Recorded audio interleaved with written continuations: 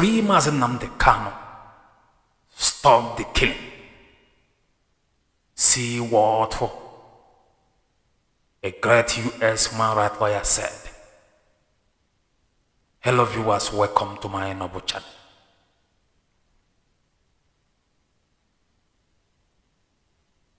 Nnamdi Kanu has been discharged and acquitted from all concocted charges leveled against him.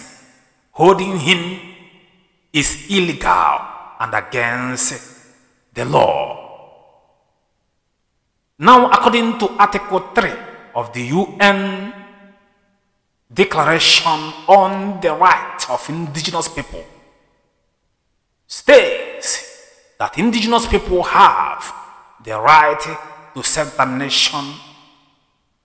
This guarantees the right to freely determine their political condition and the right to freely pursue their form of economic, social, and cultural development. The Nigerian government are aware of this. In fact, they are signatory to this. But they continue to keep this gentleman in DSS custody for no reason. When I told you that Muhammadu Buhari is nothing but a terrorist who has refused to obey a simple law, take it from me.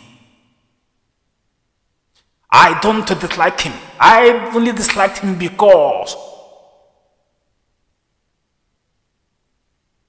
he behaved like a tyrant. He does not obey court orders. And since he took over office as a president of the Federal Republic of Nigeria, he has done nothing but bring shame to Nigerians. A high degree of shame, a disgrace to the extent Nigeria is now a poverty capital of the world. Upon this, he has refused to obey court orders, a constitution he is supposed to protect. He continued to disobey that constitution because he is tyrant, a non-entity from pit of hell. I don't hate Fulanis. In fact, I love them. While I was in Colombia, Kuwait, so many friends of mine are Fulanis. But as far as I'm concerned, Buhari is nothing but a common terrorist. And this must be told. A man who disobeys his own court, but he wants every citizen of Nigeria to obey the law, but he continues to disobey the law because he believes that he is everything. He is above the law. And for this reason, he disobeys court orders. He disobeys the United Nations. But what baffles me is why United Nations continue to keep quiet, even after they knew that this country called Nigeria is signatory to their so-called constitution. Upon that, they continue to keep calm. Why this atrocious man continue to arrest innocent people who are fighting for freedom? Maybe Buhari has not seen, or maybe his lawyer, personal lawyer, has not read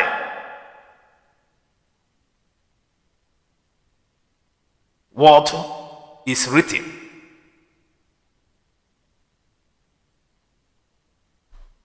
in the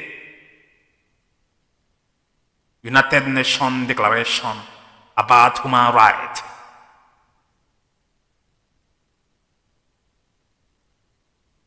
The question is, when will this end? Where are those people who claim they believe so much in human rights? Where was they when Nnamdi Kanu was kidnapped and brought back to Nigeria illegally?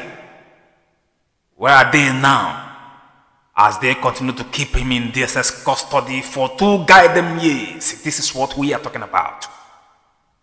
This is a man who came into office dubiously. This is a man who came into office as a president of the Federal Republic of Nigeria dubiously. A man with no character. A disgusting man who has no certificate. But he continued to intimidate those who are educated.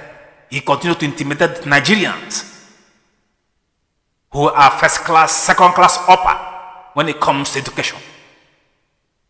A man who could not pass a common WASC, a common WAEC, has the audacity to continue to intimidate innocent people because they are fighting for freedom. He treats his own kinsmen with his glove while they continue to terrorize innocent people in their own land. Nnamdi Kanu must be released. He must be free.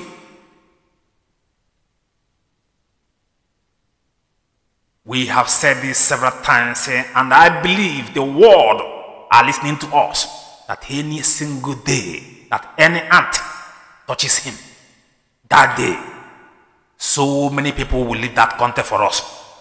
So many politicians, and I am going to mention them. David Umahi will leave, and believe me, no part of European country will contain him, because we will make sure we face him out. People will get him down and die for it and go into it. They will go to prison for it in every part of the world. Hopeless them will go down for it. That stupid Ahmed Tinubu will go down for it because he also contributed in the kidnapping of Nnamdi Kanu, because he knows what will happen if he's outside while all this charade is happening about Nigeria election.